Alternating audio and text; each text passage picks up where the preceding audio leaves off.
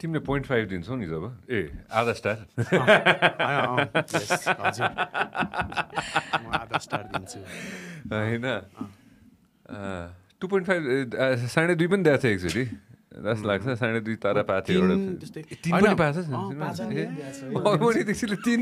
दिएको छ त्यो आजकल चाहिँ we stopped I think rating चाहिँ दिन छोडेको छ अनि किनकि त्यति मात्र हेरेर त्यो भित्र चिज के छ भनेर पढ्दैन रहेछन् कि टाइटल पढ्यो रेटिङ पढ्यो पुग्यो टाइपको हुँदो रहेछ सो रेटिङ बन्द गरिदिएछ होइन होइन अमेजिङली मलाई ऊ छैन लाइक मभन्दा अगाडिको जेनेरेसन भनौँ न को रिभ्युवर्सहरूले जसरी सुनाउँछन् होइन उनीहरूले चाहिँ एकदम गाली आयो उनीहरूले चाहिँ क्या ऊ भयो आएन डेथ थ्रेट्सहरूदेखि लिएर या एन्ड आएन उनीहरूको काम गरिरहेको वर्क प्लेसमा नै आएर मान्छेले गर्ने होइन त्यस्तो खालको चाहिँ सुनेको हो होइन तर नै मलाई चाहिँ म लाइक प्लस उनीहरूलाई पछि भेट्दाखेरि पनि यहाँ भेरी नाइस अहिले झन् प्रोफेसनल चाहिँ भएको हुन् फिल्ममेकर्सहरू नेपाली फिल्ममेकर्सहरू तिमीले कहिलेबाट स्टार्ट गरेको काठमाडौँ पोस्टमा उ गर्नलाई मेरो सबभन्दा आई थिङ्क सबभन्दा फर्स्ट फिल्म वाज छक्का पञ्जा 3 सो एकदमै रिसेन्ट 2018 जस्तो लाग्यो मलाई के हेर्छौ तिमीले अभिमन्यु जस्तै हामीले यहाँ बसेर मैले कन्टेक्स्ट त्यही अनुसार जोड्न खोजेको थिएँ कि होइन अनि the best example was all Pacino and godfather होइन एक हिसाबले भन्दाखेरि होइन that's the correct me if I'm रङ होइन तर मेरो लागि personally that's one of the best acting in the planet होइन मेरो जीवनकालको लागि हुन्छ नि होइन मैले हेरेको सिनेमामा त्यो मेरो लागि होइन अब ओपिनियन राख्ने हो कि तिमीले कि जज गर्ने हो तिमीले कसरी गर्छौ ल भन त मलाई कसरी गर्छु भन्दाखेरि त्यो फिल्म चाहिँ त्यो सिनारियोमा होइन जस्तो मैले कुनै पनि कमर्सियल फिल्मलाई जज गर्दाखेरि आइएम नट गोइङ टु जज it as a independent film होइन त्यो चाहिँ ऊ राख्छ होइन अनि उसको कमर्सियल फिल्म भनिसकेपछि चाहिँ I have to think about the impact किनकि that film is going to be watched छक्का पञ्जा 3 is going to be watched by करोडौँ मान्छे करोड भ्युज पुग्छ क्या होइन युट्युबमा भनेपछि उसको चाहिँ उसले के इम्प्याक्ट दिन्छ त भने चाहिँ जज त्यो हिसाबले चाहिँ जज गर्ने हो अनि त्यसपछि र उसको फिल्म सोसाइटीमा इम्प्याक्ट र उसको फिल्म मेकिङ क्या मेकिङले मेकर्सलाई र सबैलाई इम्प्याक्ट मेकिङले मेकर्स सबैलाई सो फर इक्जाम्पल चाहिँ छक्का पञ्जा 3 लाइक वाट आई रिमेम्बर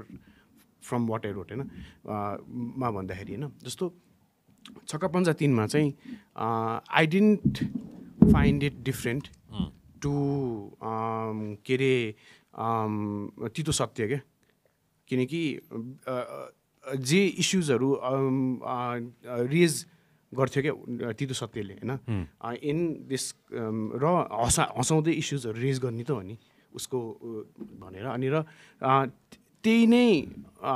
त्योभन्दा अगाडि चाहिँ बढ्न नसकेको हो कि भन्ने डर लाग्यो क्या मलाई त्योभन्दा अगाडि नै बढ्न सकेन कि इस्युज मात्र रेज गर्यो छोडिदियो इस्यु मात्र रेज गर्यो छोडिदियो नै भइरहेको थियो क्या जुन चाहिँ तितो सत्यले 20 वर्ष अगाडिदेखि गरिरहेको the same form came into cinema अनि छक्का पञ्जा 3 मा के हुन्छ भन्दाखेरि द एजुकेसन सिस्टमको इस्यु रेज हुन्छ अनि त्यसपछि एन्सर के दिएको छ भन्दा अब जर्नलिस्टहरूलाई छिराम उसमा अनि त्यसपछि अवेरनेस दिउँ अनि सक्यो क्या त्यो यु नट इस्यु रेज गरेर त 20 वर्षदेखि भइरहेको हो नि त so that was one point that I picked up of course उनीहरू अझै अनि प्लस